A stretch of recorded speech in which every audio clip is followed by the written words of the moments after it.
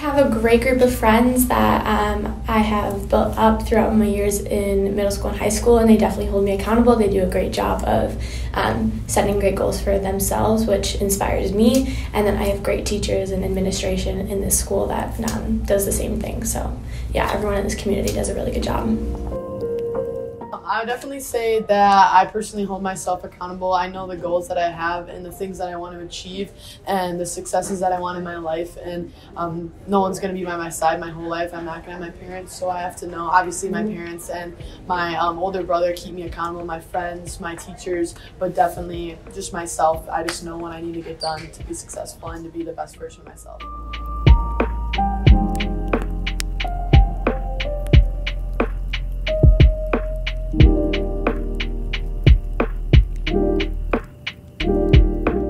I would say my mom keeps me accountable for good grades and always pushes me to do my best.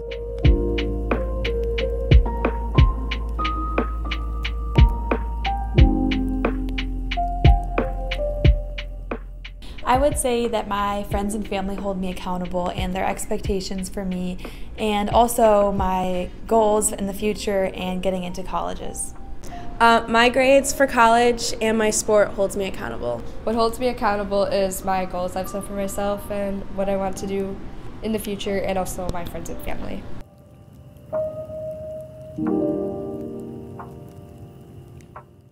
I would say that my grades and the teachers at OHS hold me accountable.